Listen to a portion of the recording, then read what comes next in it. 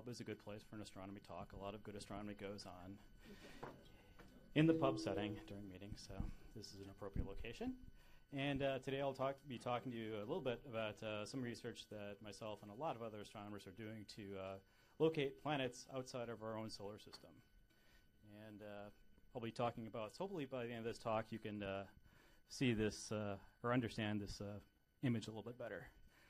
I'll start off with history, which the younger folks won't understand. But if you rewind yourself back to 1994, it was notable for a few reasons. I would think the most important is that the Commodore Computer Company, makers of the famous Commodore 64 and Commodore 128, unfortunately went under. They went bankrupt. A second notable thing that happened in 94 was that we only knew of planets that were located inside of our own solar system. And also there were 9. Oh yeah. That'll be a question and answer session. Fun. So 1995, I would say, it was kind of a revolution in astronomy, in that we kind of detected the first planets outside of our own solar system, and this process began in the early 90s when astronomers started looking at a large body of nearby stars to look for objects around them, and they used two basic techniques to find basically most of the planets we know today. And these two techniques were notable in that they were sensitive to older planets kind of located nearby their host stars. So the first technique is called the radial velocity technique. And if I don't close my program, I might have a little animation. So this animation is showing that if you're here sitting with a telescope and observing a star located relatively close by the Earth, and looking at the light from that star, if there's no planet around that star, you'll just measure a star's spectrum or its chemical signature.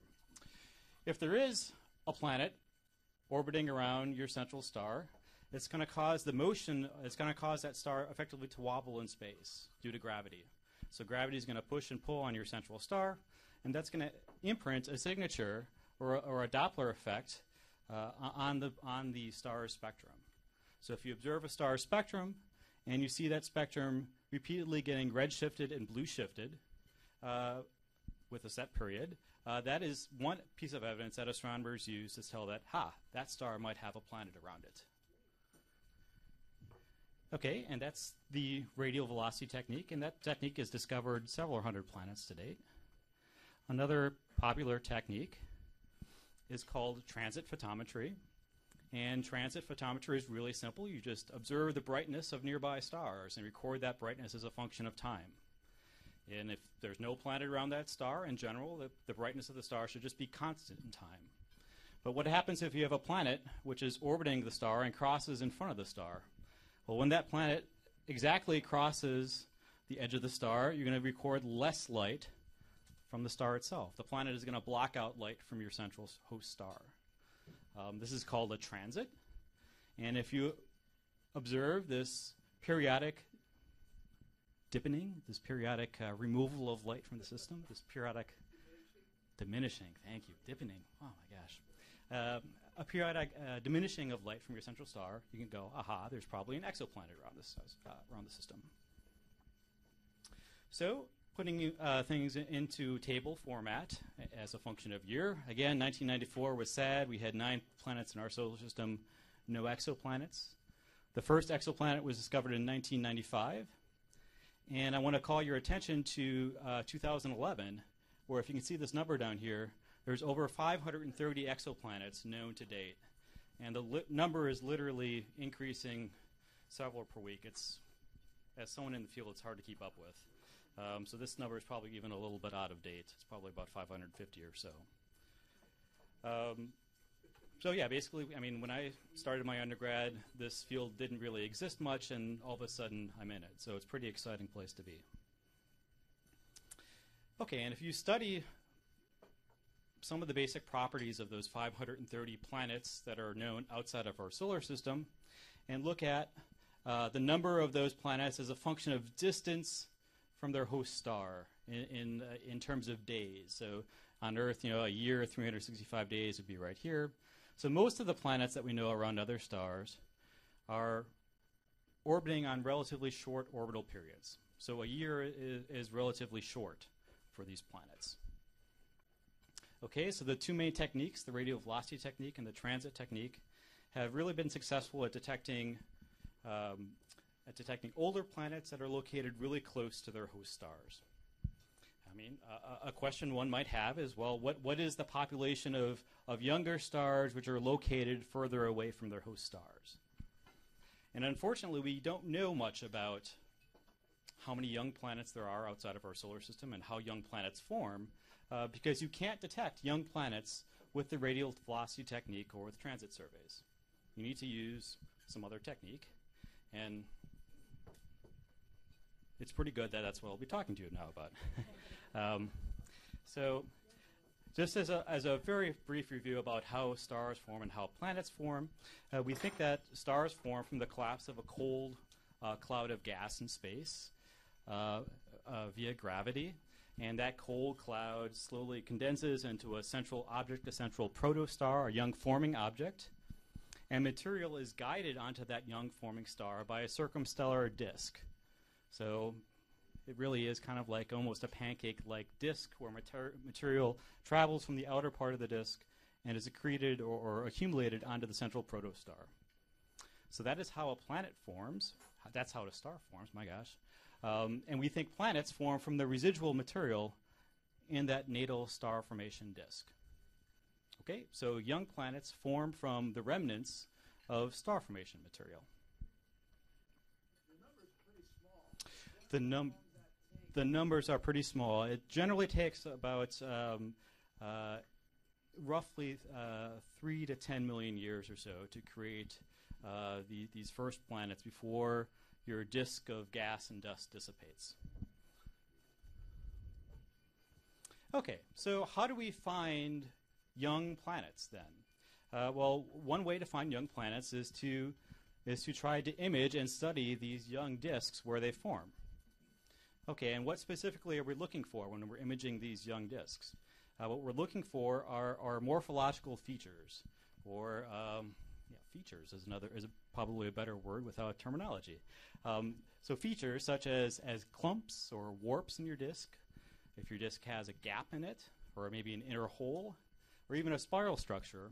All of these different types of features are thought to be created by gravitational interactions between a forming planet and the gas and dust out of which it's forming.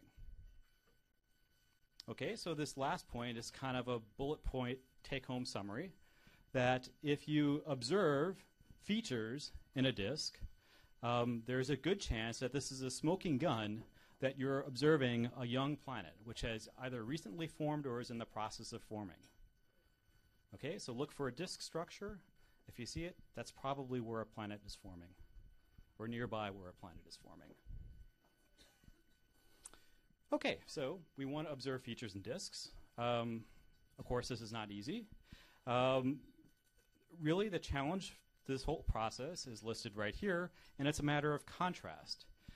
And the analogy that I think is appropriate is that trying to image a planet or trying to image a disk, it's like trying to image a candle that's placed right next to the sun. It's hard to do because the sun is a lot brighter than a candle. And if the candle is really close to the sun, it's hard to tell the difference between the two. So the process that you need to do to observe this candle or to observe this planet is to block out the light from your central star somehow. Okay, and not only do you want to block out the light from your central star, but you also want to do this as close to the star as possible. So you want to image that candle placed right next to your central star. To do this, calling on The Simpsons, we go to Who Shot Mr. Burns Part 1. That's probably a copyright infringement, but sorry, KCTS. Again, I'm dating myself because this was like, I think, 10 or 15 years ago, but in Who Shot Mr. Burns Part 1, Mr. Burns blocked out the light from the sun using a big occulter, a big disk, and physically raised that up and blocked light from the sun and made Springfield dark. Everybody was sad. Astronomers do the same thing to block out light from nearby stars to try and image planets and disks around them. And in fact, this panel right here is showing you what happens when we place one of these occulters in front of a nearby star. This is a nearby star with a disk that's placed behind an occulter from the Hubble Space Telescope. And most of what you see here is light which is diffracted off of this occulting wedge. So there's a lot of noise present there. So what people do is then immediately observe a star which we don't think has a planet or a disk around it with the same instrument, with the same chronograph, the same occulting spot that's shown in this middle panel. And if you subtract out this middle panel from the top panel, you get this awesome looking thing on the bottom, where that is where the central star used to be, and you get this nice triple spiral circumstellar disk present. So it's pretty graphical, so it's easy to tell when you're doing things horribly wrong and horribly right. And it's difficult, but it can be done. Okay, in my last few minutes, just a few quick examples. The star on the left here, this image on the left, is an image of a star slightly more massive than the Sun called Fomalhaut. The star used to be right there. It was placed behind one of these occulting wedges, occulting bars, blocking out light from the star. And what was revealed was this Sauron-looking Lord of the Rings ring, which was pretty cool because you imaged a circumstellar disk. But there are some really other important features about this disk. One is that the center part of the disk was right there, whereas the star location was right there. So the ring was offset from the centroid position, the central location of the star. There was this offset. One of the ways you can produce this offset is if you have a planet located somewhere inside of the ring, which is gravitationally interacting with the dust in the ring and causing it to be slightly offset from the star. Okay, so these observations were made in 2005, and the prediction was that there must be some type of planet located inside of the ring. And in 2005, we didn't see it. Fast forward to 2008, and astronomers reobserved this ring, and it's hard to see, but if you blow up this little section of the ring, you see two dots. In 2004, you saw a dot, which was right here, or roughly right there in the image. And 2 years later, that dot had moved. So another observation was made of the system, and it was found that these dots actually keep on moving in a circle, in an orbit around the central star. So this is thought to be, or generally accepted to be, one of the first images, actual images, of a planet outside of our solar system. So that dot of light is thought to be a planet. Pretty cool. Another such example of this, and this will be the last one we'll go over since we're running a little bit over on time, is the Beta Pic system. This is another star which is slightly older than slightly more massive than the Sun, my mistake. And its disk is oriented edge-on, so yeah. So the disk is oriented edge-on, so you're like looking through the edge of a pancake. And if you look at the disk, the central star used to be right here, and again, it was blocked out with a chronograph. This is the disk. And hopefully everybody can see this little butterfly morphology in the inner disk region. This little clump going up and this little clump going down. So that butterfly morphology was thought to be caused by a planet located somewhere inside of here, which was gravitationally interacting with gas and dust in the system and essentially lifting material out of the equator of the disk. So astronomers saw this image in 2000 and said, aha, there's some neat structure there. We think that's caused by gravitational interactions with the planet and dust and gas in the system. And since I'm measuring the system, there must be a planet there, right? And in fact, in 2009, a planet was in fact imaged right there. A few years earlier, in fact, that same planet was imaged on the other side of the star. So we do know that that is tracing out an actual orbit around the central star. So this is, I think, probably thought to be about the fourth planet that's imaged. Planets 2, 3, 4, and now 6 are from the HR 8799 system, just a nearby star. The nearby star used to be right there. And this is the first exoplanetary system that's been observed, that's been imaged. There are planets B, C, D, and E. And the scale of this is roughly, it's similar to the size of our solar system, with this little bar being 20 AU. So this is roughly the distance from the Earth to roughly Neptune-ish. Pretty cool. So I'll leave it there. There's a bunch of other cool disks I can show if you'd like later, including this little. This is an awesome little thing. It looks like a little mini Godzilla with a head and arms and a tail. I was a part of that one. It's really cool. But a summary is that we now know of more than 500 planets outside of our own solar system. If we want to look for the young ones, which are in the process of forming, a good way to do this is to try to image circumstellar disks around nearby stars and look for features. Thanks.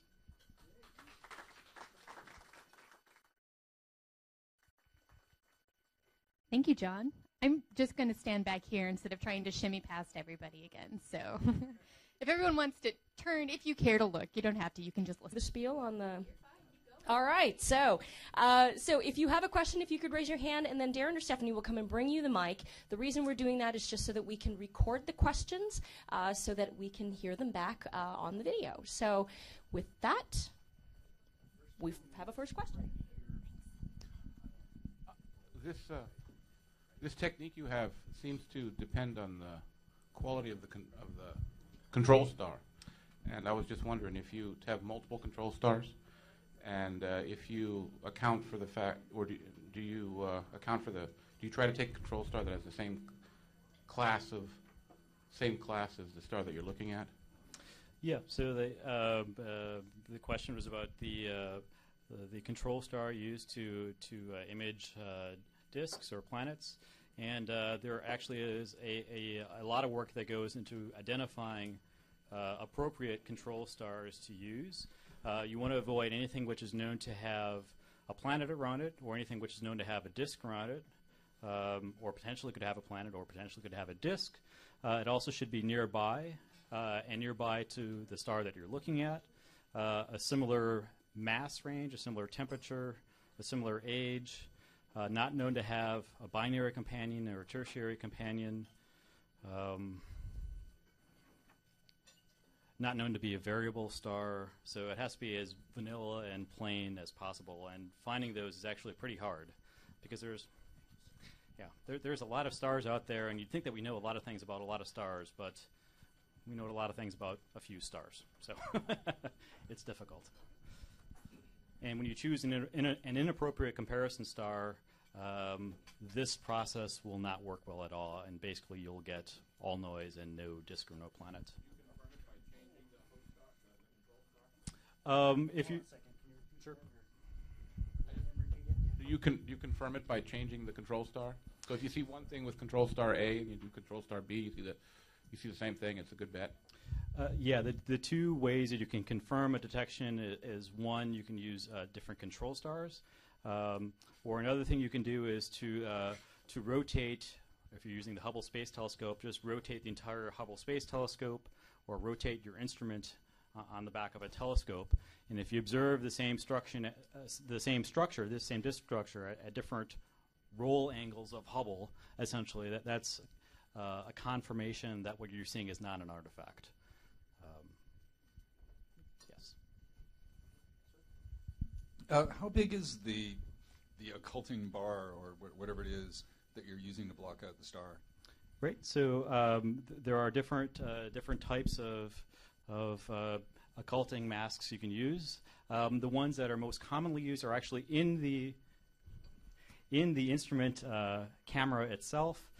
So the occulting mask is of order diameter, millimeters to microns. So it's very, very small. There are thoughts for, and these are actually serious thoughts. This isn't made up. For next generation powerful coronagraphs to image nearby stars, which use a free-flying occulting shade with another telescope in space. So a free-flying occulting shade is essentially, literally, one of these kilometer-sized huge disks which are free-flying in space with complicated petal structures. And basically they're powered around to different stars and used to block out light from different stars. That hasn't been launched yet, but it's one of the leading contenders for a next generation planet imaging program.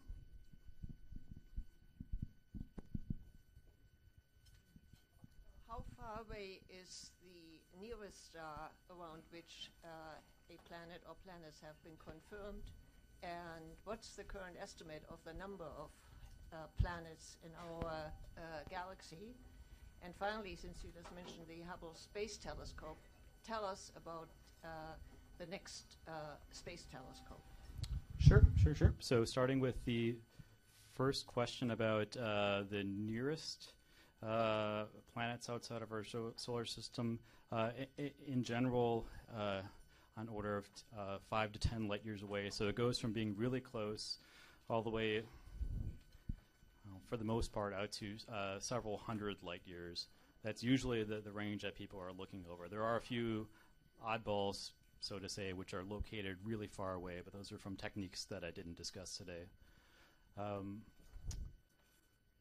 remember the third question. What was the second question? The number, sorry, yeah, right. So the second question was, what is the number of exoplanets that are known to date in our galaxy? Estimated, right. So there's roughly 530 confirmed exoplanets. There's a spacecraft in orbit right now looking at transit photometry called the Kepler satellite. It's looking at a region of the sky towards Cygnus, and it has identified a pool of over 1,000 candidate objects, candidate planets. I think it's 1,200-ish candidate planets, and the Kepler scientists are in the process of confirming each of those. It's expected that most probably will be confirmed as exoplanets. The survey itself, I think, is a 3 to 4 year survey, and they're just in the first year or two. So that 500 number that I quoted will probably triple in the next 3 years or so, at least. And then the third question was about, so I talked a little bit about the Hubble Space Telescope, which produced that image right there and produced these planet images and produced these awesome disk images. The next major space telescope planned is the James Webb Space Telescope.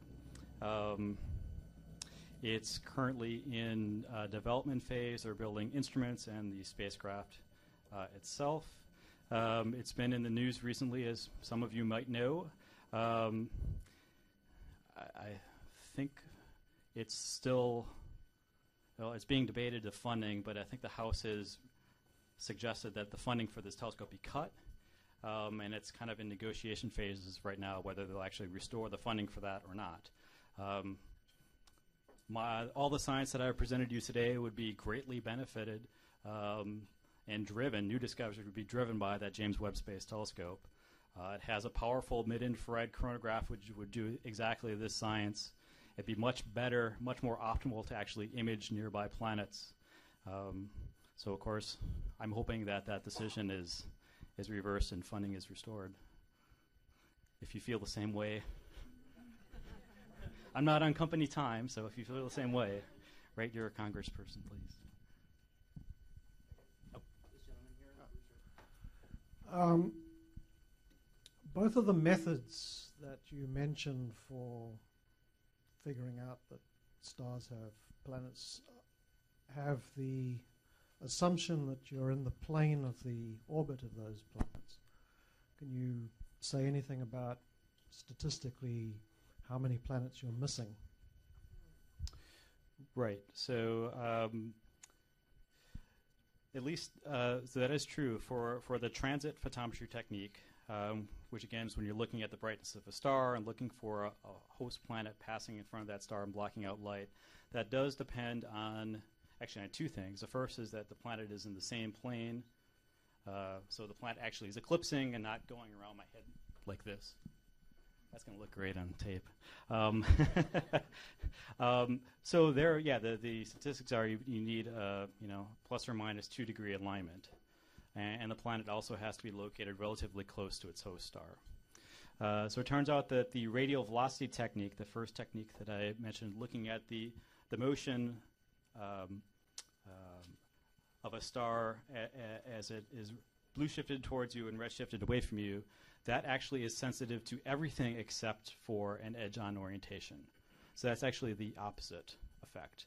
That as long as your star isn't eclipsing, as long as your planet isn't eclipsing your central star, you can detect it with the radial velocity technique. So the transit technique only detects things which are eclipsing or passing in front of the star. The radial velocity technique will detect everything else. You actually don't get any redshift or blue shift when you have an edge-on system. And when people are considering the population of planets in our galaxy, in terms of how often do you see a planet around X type of star, they try to take these two systematics into account.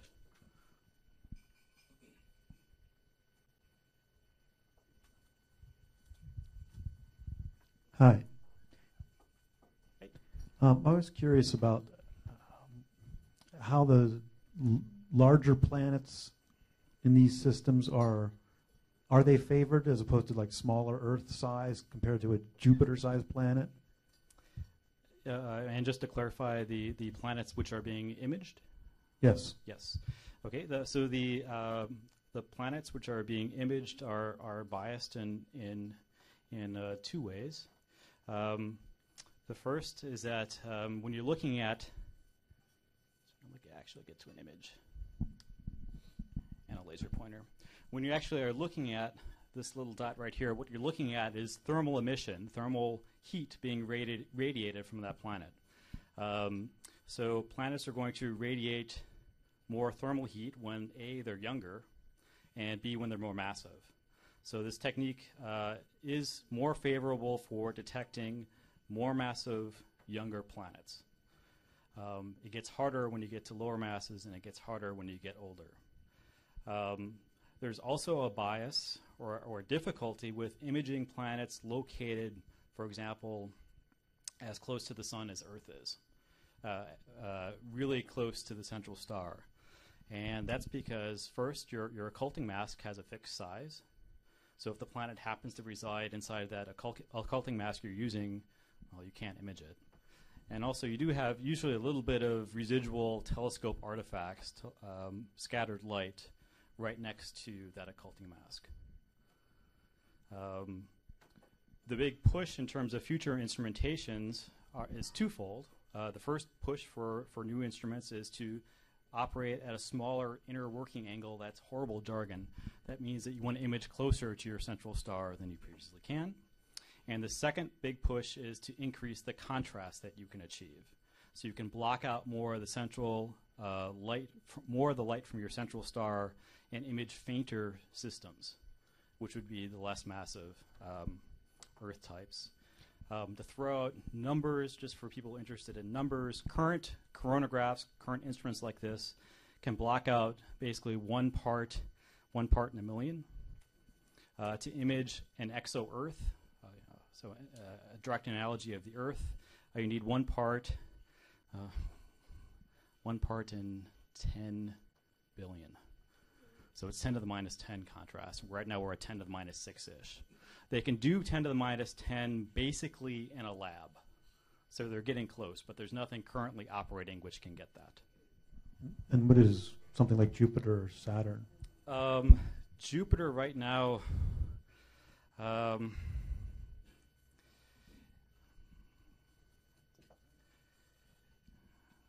have to catch myself because it depends a lot on the age. A young Jupiter could be detectable with current instrumentation, as long as it's outside of the diffraction artifacts from your coronagraph. Some of the planets that they're observing, some of these guys are 8 to 12 Jupiter masses. Fomalhaut, this planet right here, it's a little bit of an oddball. People think that it might be a really, really young planet, which actually has a circumplanetary disk around it. And that might be making it slightly brighter than it otherwise would be, because I think that mass might be less than a Jupiter mass. Thank you. Thank you.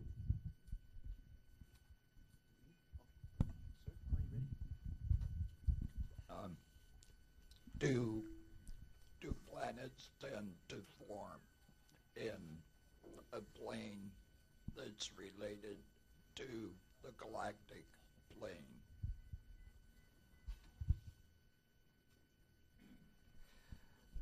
So planets tend to form not necessarily in the galaxy plane aligned with the galaxy, but at least in the plane of the disk of gas and dust which it formed out of. So all of these different planes can be oriented randomly with respect to the arms of the Milky Way. But within the arms of the Milky Way, these are oriented in all different directions. But once you get to a specific system, then planets are thought to form at least in the plane. So they're all orbiting, kind of like all on the same plane of a compact disk, for example. There are known planets which orbit out of the plane or have. I should probably, instead of using my arms, use a laser pointer, right? So orbit like this, for example, instead of nicely in the plane, and that's thought to be from a gravitational interaction between two planets, for example. One gives the other a tug and launches the second planet out of the plane. Have any hopes of okay, thanks. Trying to make some of these measurements from Earth, or will they always be spaceborne?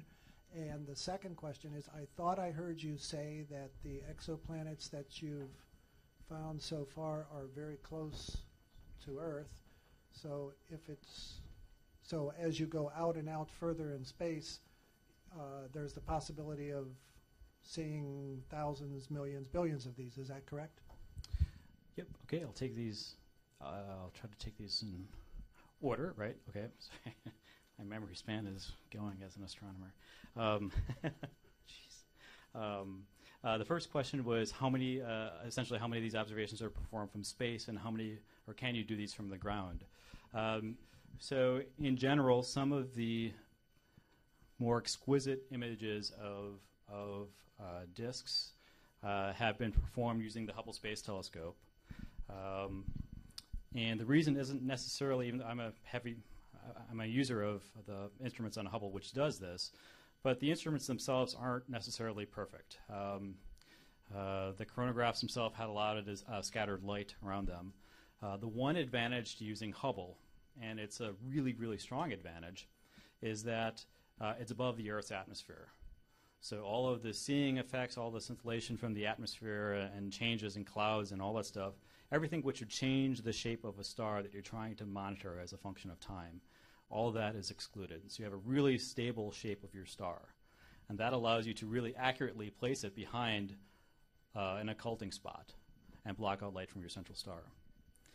That being said, the new generation of these occulters, these chronographs, are operating from the ground. This image right here was obtained from the ground on the VLT telescope, an 8-meter telescope in Chile and the southern hemisphere. Let's see. This image of a disk with a nice inner gap that we think is created by a planet forming inside of the gap and clearing out that gap. That was obtained at the Subaru 8-meter telescope in Hawaii, a Japanese-based telescope. And it's as part of a program which is imaging roughly 500 nearby stars to try and image these disks and planets that I'm a part of. And this crazy creature-like thing also was obtained at the Subaru Observatory. So there are some ground-based facilities which are doing cutting-edge science. And they actually probably will be driving this type of science for the next at least 5 to 10 years until JWST launches. And then the second question was about, so I talked about that this imaging is really sensitive to planets located, to nearby stars, sorry. And the reason that you want to look, the reason you want to look at nearby stars is it's essentially a projection effect.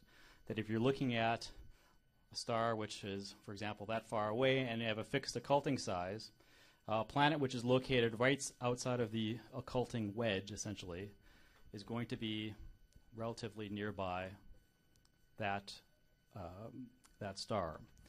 If you place this 1,000 parsecs away, place the star 1,000 parsecs away, and place that same occulting wedge to block out light from a star 1,000 parsecs away, the area that's right next to the occulting wedge is probably going to be 100 or 200 parsecs or light years away from your central star.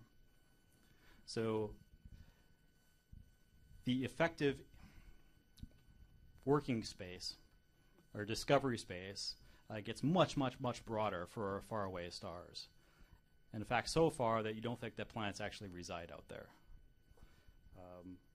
So to image planets around faraway stars, you need a really, really, really tiny occulting spot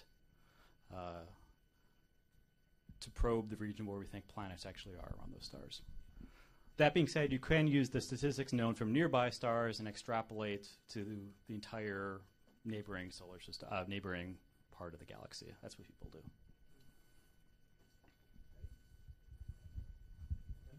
Okay. Have you actually gotten spectra from any of the planets that you've imaged? Yes, so this is a good question of whether people have gotten actual spectra from these imaged planets. At the moment, the answer is no. At the moment, what people are doing are imaging these planets in different filters which isolate a large part of the spectrum. For example, this was imaged around, I won't use terminology. It was imaged around 5 microns or so, which is in the thermal infrared. There are instruments that are coming online actually next year, which have both a coronagraph and, using terminology, an integral field spectrograph on it. Essentially, it's an occulting spot which then disperses out the light into a spectrum. So very shortly, we will have the capability of placing a coronagraph to block out light from the central star, and then having another part of the instrument essentially take a spectrum of that planet at the same time. So literally it's being commissioned, I think, in 8 to 12 months. Okay, next one will be over here.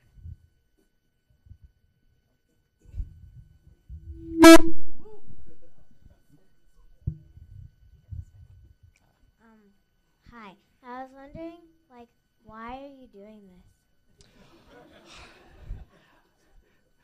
That is a good question, because it's really hard. So why are we trying to? I think it's actually a pretty big question of why is it important to do this in a bigger picture? Just finding planets outside our own solar system and trying to image them. And I think most people in the field would say that the goal is to find something which looks like Earth. So to find a planet outside of our solar system which has the similar mass and the similar temperature as Earth. And then if we take more observations, like using that integral field spectrograph, if we take a spectra of the planet, measure its chemistry, we can look for signs that it might have an atmosphere. We can look for signs that it might be habitable. Look for chloroform in the atmosphere, for example, or the effects of chloroform in the atmosphere. So it's all getting towards trying to find a nearby analogy to the Earth which might be habitable, and then might have little things on it which are living. I was going to say green men, but I caught myself. My gosh. Astronomer John Wisniewski says green men on nearby exoearth.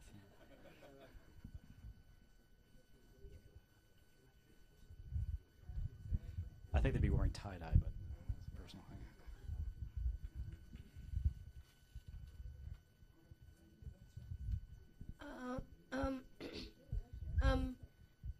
I was wondering why the star, when it has the disk around it, why does it shoot stuff out kind of like a black hole? I mean, like in this image right here, that's kind of pointed. No, if you go back, I think it's back. Right there. Ah, that's a good question. When you look at the picture right at, like there and the one right there, why does it shoot stuff out like a black hole? Kind of like after it just, sucked up stuff. Yeah, that's actually a good question. That's a really good question.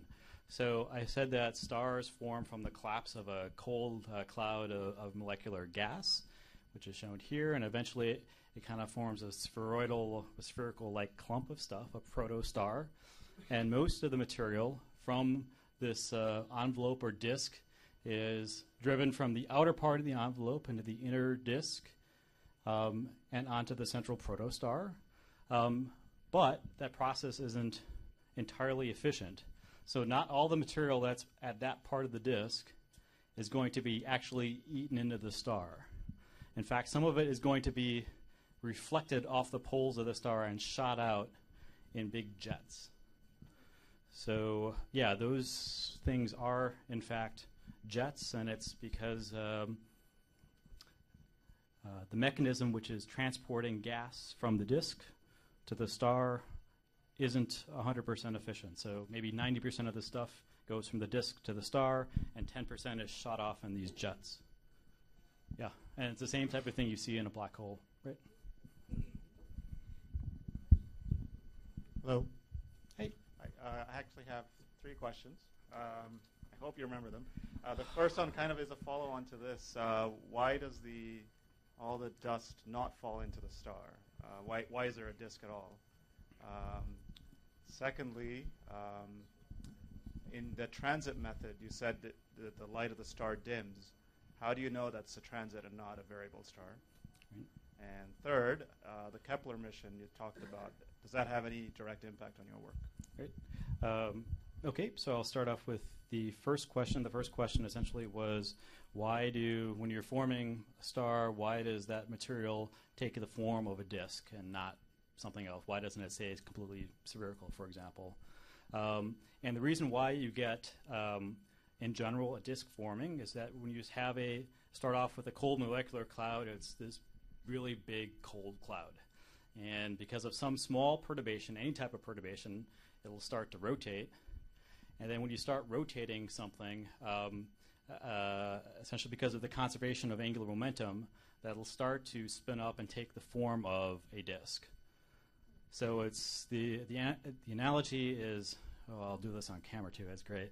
The analogy is like a figure skater, right, who starts off before doing the turns with their arms out like this, and then slowly pulling them in, and as they pull their arms in, they start going faster.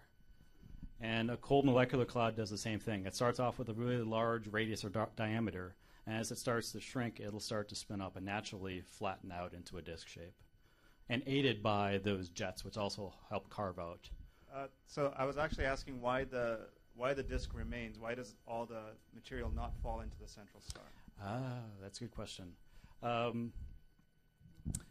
There can be several options. One is that if you start to form a planet in the inner disk region, that'll clear out an area of the disk, and essentially that can help to slow down accretion, especially as the system ages. Also, as your central protostar gets more massive, it's going to essentially turn on. It's going to reach the main sequence and start to fuse hydrogen in its core, and that's going to emit a lot more photons, which will essentially eat out the disk from the inside out. So it'll essentially evaporate the disk. So those are some of the competing processes, which is why everything just doesn't get dumped onto the central star. Okay, and then the second question. Oh, you're going to have to tell me. About the transit, and how would you know it's not a variable star? Yes, thanks. So, yeah, there are a lot of things you have to be careful about when looking at transits to see whether it's caused by a planet or something else. The first thing you can do is to look at the depth of the transit to make sure that the depth of the effect that you're seeing is not caused by a binary star, for example, because essentially a planet is really small, so it's going to block out a small portion of the light from the star. If you have another star orbiting your star, that's a huge object. It's going to block out a lot of light. you also want to make sure that it's periodic. So typically, transits are observed around a star many, many times, like hundreds of times, thousands of times. And typically, variable stars won't be that repeatable for most normal stars. Typically, astronomers also try to avoid looking at classically known variable stars as well. So subclasses which are known to be really periodically variable, in general, they try to avoid those just to avoid that situation of having to differentiate, because it does become hard. And then the third question was about Kepler and how does the recent Kepler results affect or drive this research. And that actually goes back to the question that was asked over here about why are we all doing this. And one of the cool things about the Kepler mission, which again is looking at hundreds of thousands of stars and Cygnus, is that it should give us the frequency of exo-Earths from a statistical sense. So it should be able to detect Earth-like planets or super-Earth-like planets orbiting nearby stars. We're not going to be able to image those because they're really far away, but we should at least be able to tell how many or how prevalent are these types of super-Earth systems around stars in our neighborhood. So that was a really big driving point for that mission, and it's a really important question to answer. Given the generality of the process that you describe, and if you could be tempted to go completely off the reservation and make a wild speculation, what is your gut feeling about the prevalence of something that could be described as a planet around your average, second generation star? So in terms of how a ballpark estimate of how prevalent are planets? No, what a wild estimate. Oh, going off the deep end? Yes. As deep as you can go. Greater than one. Yeah, so I think there's without constraints, there's probably a good chance that there is more than one, what we would call a planet around most stars. Most of the planets that we're detecting, for example, with the transit technique and with the radial velocity technique and with direct imaging, is telling us about the gas giant population. And Kepler is going to start to tell us about the rocky planets, things like Earth. If you look at least the initial distribution of planets being found by Kepler, there seems to be a rise towards smaller planets. So there seem to be more rockier type planets than some of the gas giants. So based on that extrapolation, it's probably I'm probably not sticking my neck out too far. If I said like 50, that might be far, but there's probably several around each star, I would say.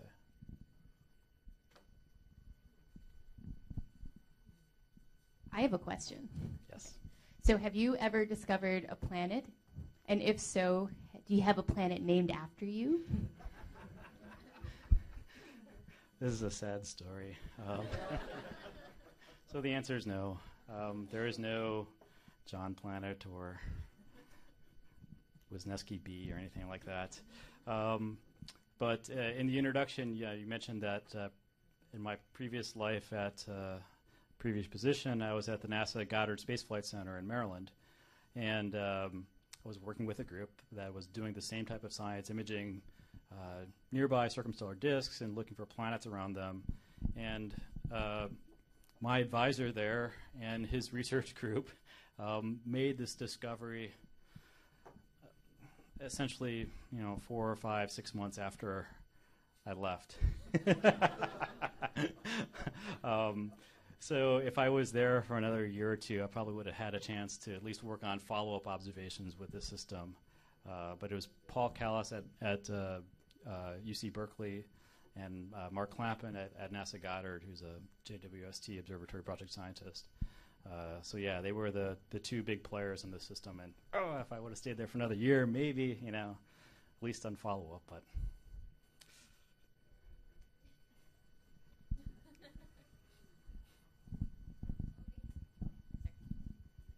what's the chance for Earth-like conditions supporting life being duplicated elsewhere?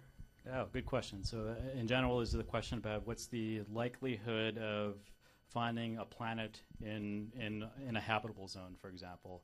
So there were some recent press excitement, in fact, from one of the super Earths that were imaged by Kepler, which probably resides in the habitable zone around one of the Kepler stars. So there's at least some thought that there is at least one planet now that we know that's in a habitable zone around another star.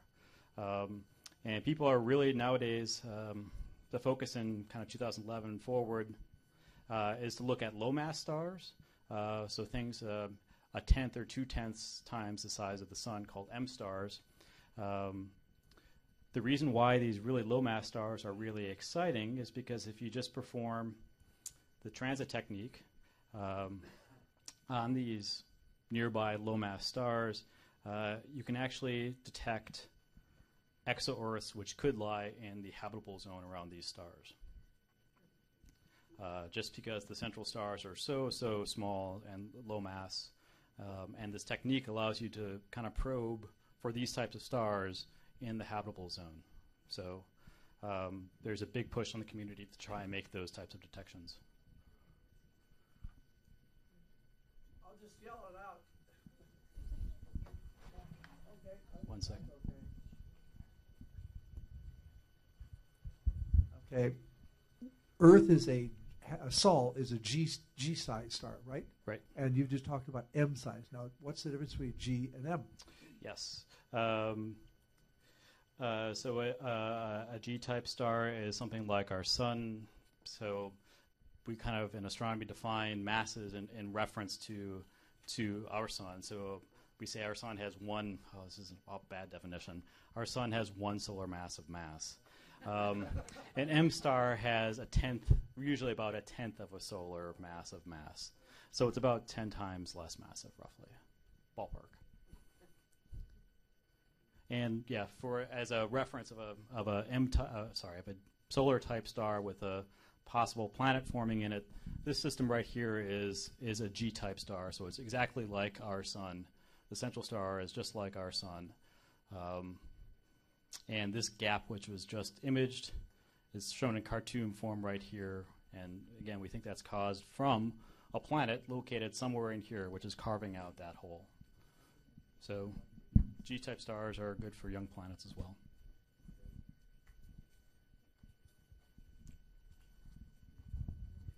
And just for clarity, when we're seeing this stuff that are a few light years away or hundreds of light years away,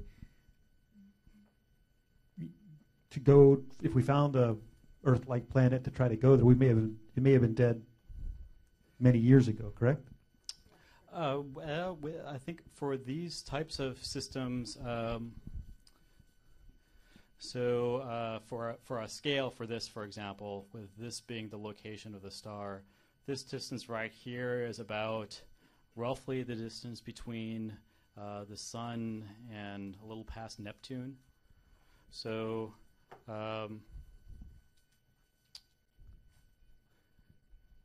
and the distance to the star itself is, probably, that one is probably 200 or 300 light years. So it's a while away, but, 300 light years is better than 3 million light years. It wouldn't be possible, with current stuff, but. And John, I have one more question. Yep. How did you get involved in doing this work? And what motivates you as a scientist? So the first time I got into how about the first time I got into astronomy? That's pretty close, right? If I can do that, sure. So I originally started off as a physicist somehow. I was sitting in a lecture hall at University of Wisconsin-Madison at end of my freshman year, at the end of the lecture, the prof was like, this campus observatory has open jobs for observing, and you get paid. All you need to do is to travel out maybe 10 miles or so, spend a night out there once a week, and you've got a job. So I thought, this sounds awesome. Unfortunately, I didn't have a car. In spite of that, somehow I tricked them into hiring me, and I ended up taking a bus out to the edge of Madison, Wisconsin, and then taking a cab out from the edge of the bus stop out to the observatory, using coupons that were supposed to be to combat drunken driving. So it was half off cab fare. So I would use that to go out there, then stay there until 6 a.m. in the morning, then take a cab with those drunk driving tickets back to the edge of the city, wait for the first bus, and then go home. And if I worked for more than 5 hours, I broke even. I was happy. So that was how I got started. But it worked in the end, so it's pretty cool.